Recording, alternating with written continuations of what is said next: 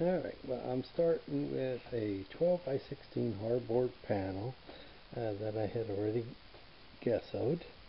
And this is one I made from a big sheet.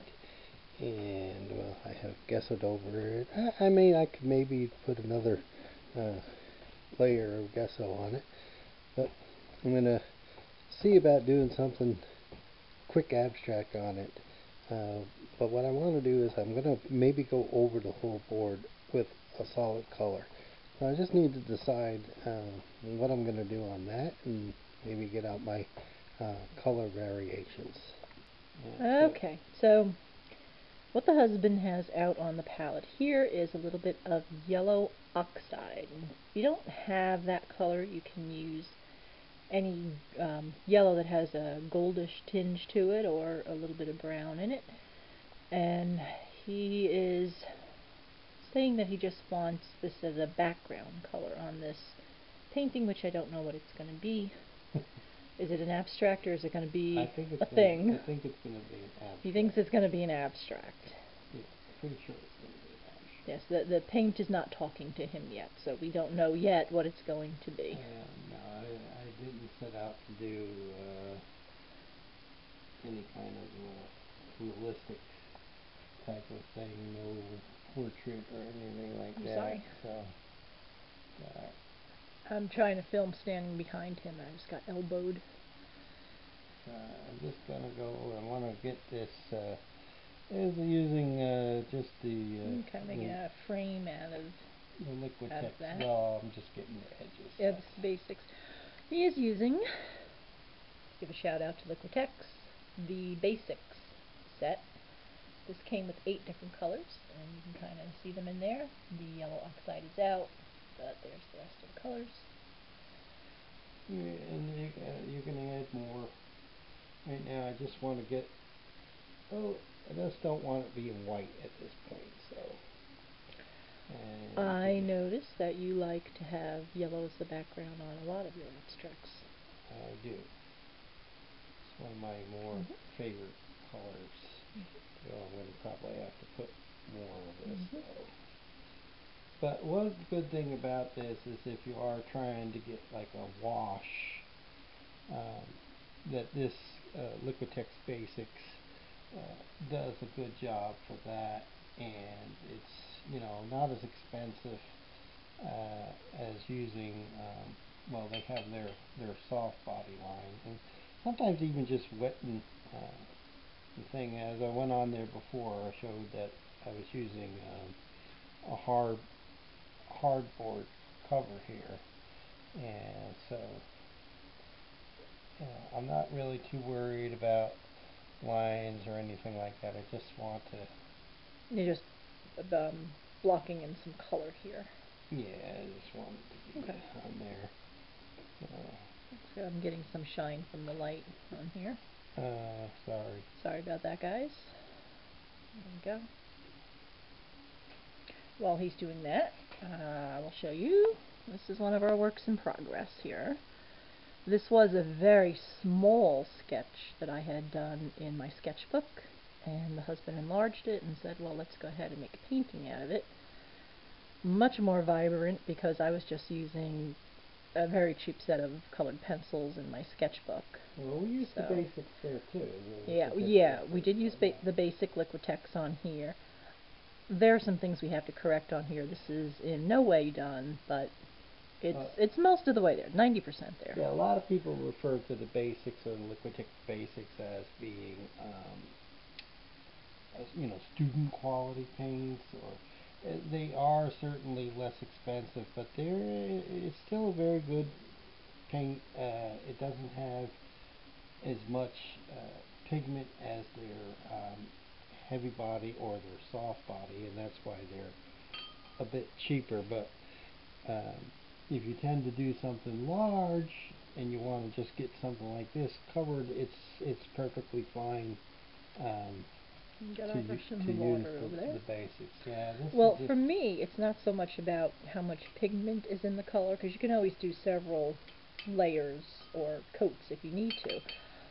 I am interested though in light fastness so that the colors would not fade over time. Being that I work in watercolor a lot, that's a main concern because on the one hand I don't want to pay a lot for the watercolors. On the other hand, if I do something and it happens to come out wonderful, then I don't want it to fade. You only have to worry about light fastness if it's going to be exposed to a lot of direct sunlight. I don't know. I can't even read this anymore. But on the back, we're looking at the back on here. the back of all your tubes, though, first of all, one of the good things to look for is for acrylics as compared to oils, it's always going to have the AP on here, which means that they are non-toxic for the most part. Yeah, that's one of the reasons I like it. If it says CP on it, that means it's toxic, and usually on oils you're going to find that.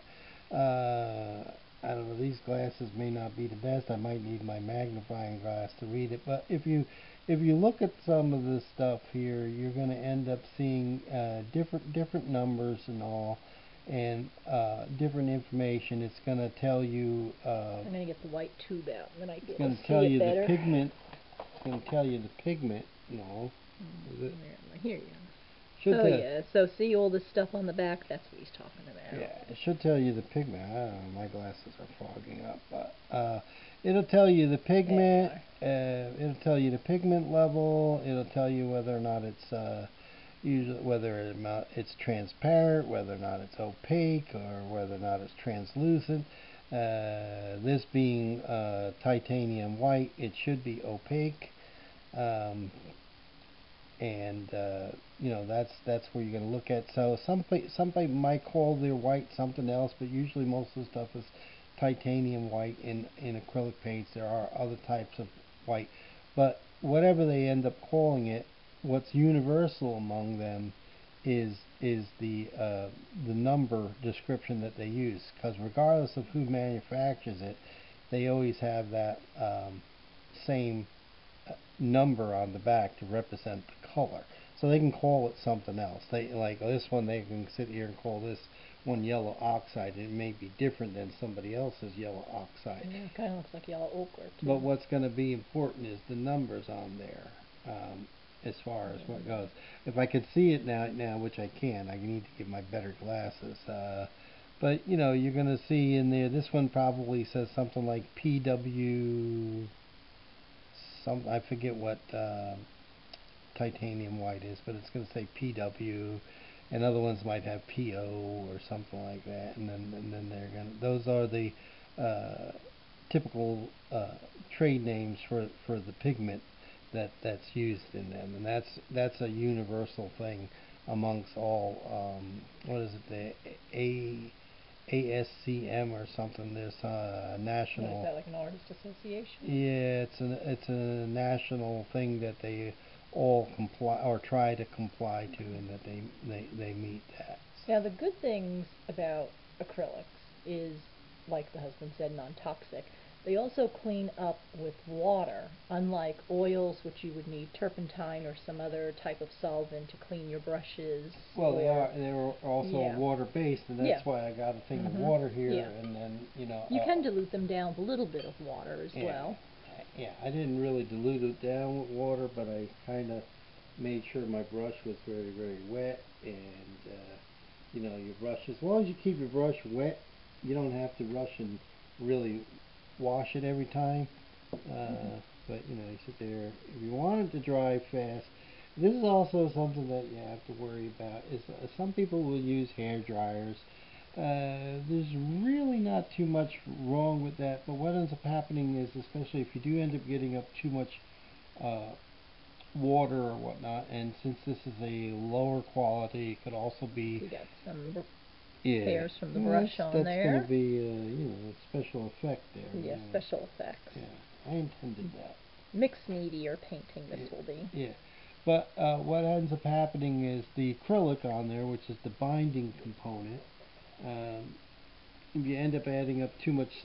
You just bristle brush, as you can see. Yeah, this is an old one. This is actually one of your old ones. It's a number. It's a number 12. I would assume it's a number 12 flat. Now, because this is bristle, it's a little stiff, and it will leave some lines here. And that's okay. If you wanted this to be smoother, you want to use a brush that feels softer. Well, I'm going to have to argue with her on that, because with acrylic paint, you generally always want a stiffer brush. Now this is a flat, which is a lot more flexible. Then you have ones that are just a little bit shorter. They look just like a flat, but those are called brights, and they keep tighter. You want, with acrylics though, generally you want a stiffer brush, because you want it to be able to move the paint, but unlike if you with want watercolors. it to be a smoother background, you're going to need a softer brush so that you don't leave the brush strokes. It's all about the brush strokes. It's all about the brush strokes. Yeah. Okay. Well, I know even when you put on the gesso, you like to have the lines in it for well, texture. yeah, and I also get, if I wanted to, you can get the textured gesso, which is a lot thicker. I did watch a video recently, and I do not remember the name of the gentleman, but he was putting gesso on with like a painter's putty knife to fill in the texture of the canvas, because he liked a really smooth surface. Yes, you could use a spatula my favorite as well. abstract tool. But one of the drawbacks, I mean one of the good things, but also a drawback to acrylics, is that they do dry very fast. If you want to do blending, you have to really hurry up and do it. What I'm going to do is I'm going to ask you to pause it there. Okay, what's going on here is paint is being diluted. There's just, let's see, a little bit of the blue paint in there, and just a tiny bit of water at a time is going in, so that it can be mixed to a consistency. I'm going to use the same mixing stick, it doesn't matter. It's probably hard to see in there. It's probably a little thicker than whipping cream. Well, what I'm going to do... You don't want it to be watery. Well, I can always add a little bit of paint to it, but mainly I want to get it mixed a little bit now. So...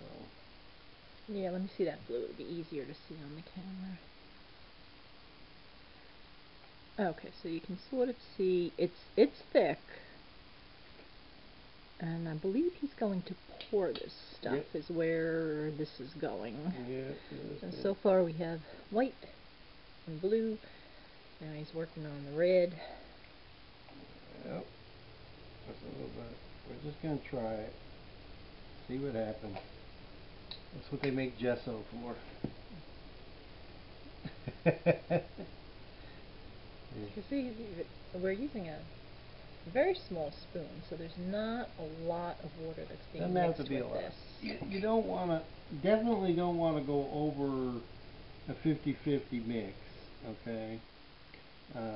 But probably better to make sure, since I'm just using straight water, not any kind of acrylic medium that has acrylic in it. Yeah, they do have some kind of I don't know what the name of it is, fluid that you can add to the paint that makes it a little thinner. Also makes it dry slower. Well, that's slow flow stuff, but what I would do if I wanted to do this with and you know, that I'm making it on my own, and if I wanted to make sure that I didn't end up suffering from underbinding. Underbinding will happen when you have too much water in there and there's not enough of the acrylic to adhere to each other. So then your paint will actually peel off, and well, that will be problematic. Okay, so how are you going to do this? Well, right now I got to get yellow. Oh, well, all right. Where's there? Okay, so we have white, blue, red, and yellow that have a little bit of water added to it to thin them out. Now, sometimes what I have done is I've used it actually from a paper towel. Okay, paper towel tube that's been cut down to about 2.5, 3 inches. Yeah, and you can pour your paint into that. Are you using the cut side or this? I don't know which side is which. Actually. This is the side that looks like it's. But we're going to try cut, this time with a little cup. So I have to decide which of these I want in my cup first. So we're going to go ahead and pour this red in here. Try to get all the red out. It's okay if some of this gets on there. I'm not worried about that either. And actually we'll probably splatter some of that onto the painting. Now we'll go ahead and do the yellow. Okay, this is being poured into the same cup. Well, this is another cup I did, not the one that I mixed in. Yeah. I'm going to move that so you can see in there. Okay, okay. There we go. Red. Because you're not mixing it, so these colors should sort of I'm going to add keep the white to themselves. Now. They're not going to really blend together. Okay. That white is thicker, I guess. It's I think it's kind of dried. Oh my goodness, you better hurry up then. Well, white's always got a higher. Yeah, like this, a little more red. White's always got a higher. Sorry. White's always got a higher pigment. So, like if you're mixing colors, and you have a color that's more translucent. Mix it with white and it'll cover better. Yeah, it'll tone it down, but it's going to cover. You always need like 10 times more white than any other color, because you both use it to, I don't know, give like a body to the other colors. No. You didn't do blue yet. And also because you use white so much. If it's in landscapes, you got, clouds, you got water. White just seems to be used a whole lot more than any other color. And also typically with acrylic, once acrylic is dried, you can... You better hurry up, it's all going to dry in that cup. I'm getting there. You can cover over with another color, but sometimes when you get a transparent or translucent color, it's not good enough. So you know the area that you want to cover with a lighter color, you could just go over that area with white and it will cover whatever is there. So alright, so now once we get all that, get my little mess, what we're going to do is just take the cup up over here and take my little board. Let me come around behind. Oh. You still going? Coming around behind you. Hang on. Alrighty. So we got that mix in there like so, see? And we're going to just take it onto here like this. Okay. And then I'm going to take it out like that. And Can't then, see your hand. well, it's just there. And then now what I'm going to do is just kind of move it around. Oh, it's beautiful. Check that out. If you're as old as I am and you remember widgets, this is exactly what they looked like. Oh, I like that. Don't do too much, you're going to lose all those beautiful colors. Right. Look at that. Beautiful marbling. And you just take the cup and the other ones there and just kind of boom, boom, boom. Just get whatever. You really want a drop cloth or some newspaper or something underneath the canvas when you do this. Only necessary if I'm where. So, now that we have it like that. I love that area right in there.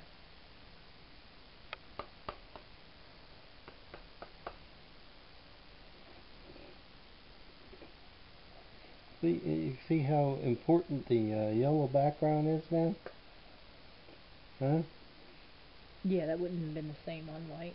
That might look good on a black background too if you used lots of light colors. So what I can do is I can let that dry. Right here, I love that area right there. Well, what I'm going to do is now I'm going to let that go. I really like that. And then since I have all these cup marks here, I'm going to do another batch of it, and I'll put some of it here and just kind of let it come out. And this is going to have to be completely dry.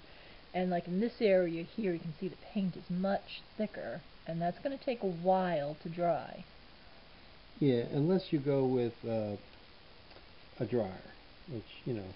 Even so, you need to be careful if your paint is on thick. It could be surface dry, but if you go over it with a brush, what's underneath is still wet and it will smear. When in doubt, just leave it alone for a day and let it dry completely. But this is very nice. I like the way that came out.